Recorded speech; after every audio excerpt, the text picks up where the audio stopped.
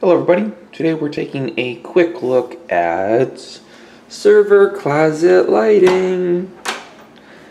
Now this lighting is semi-smart, it's also semi-complete, and I say that because the strips are actually going to be mounted on the underside of these stairs. Server closet is basically a little closet underneath the stairway going to the attic, and it's where I'm going to have my file server sitting on this lovely black rack there. So I got a bunch of junk computers, but you know I can never throw anything out. So I got to figure out how to mount these things yet, but it provides nice lighting in here so I can see what I've got in those bins. I've got these little red bins here, and those I'm going to have various small computer components in. So I've got like flash drives, SD cards, and these ones are empty. I don't know what I'm putting in those yet. And I got another one here just to provide some illumination to the room. I know it's pretty hard to see anything in here, but these lights, I don't know if this is gonna, it's not too visible, but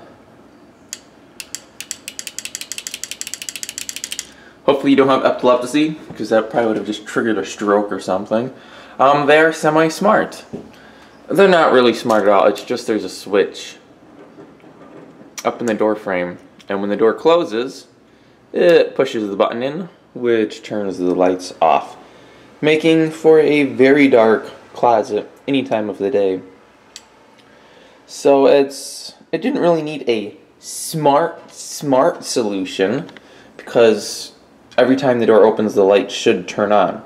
Whereas with a real smart lighting solution, I could have multiple triggers set up, so if the door was turned on and the time was, say, an hour after or an hour before sunset, the lights would turn on.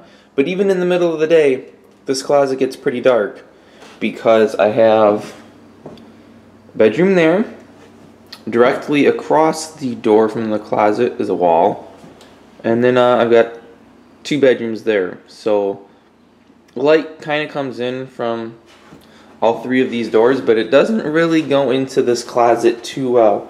Not to mention, when you're standing in the closet doorway, you're pretty much creating a giant shadow that covers everything in the closet.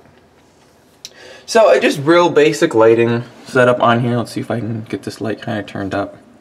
So I used speaker wire and these little clip things.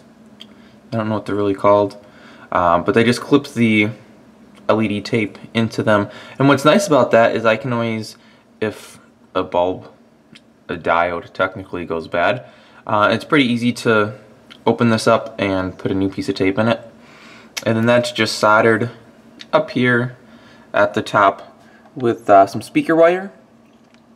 And then that's just run through up to the switch. Now this is probably not the most efficient mount, what am I looking for here? Not the most efficient wiring, because I basically run the power to the switch and then I just loop straight back and go down.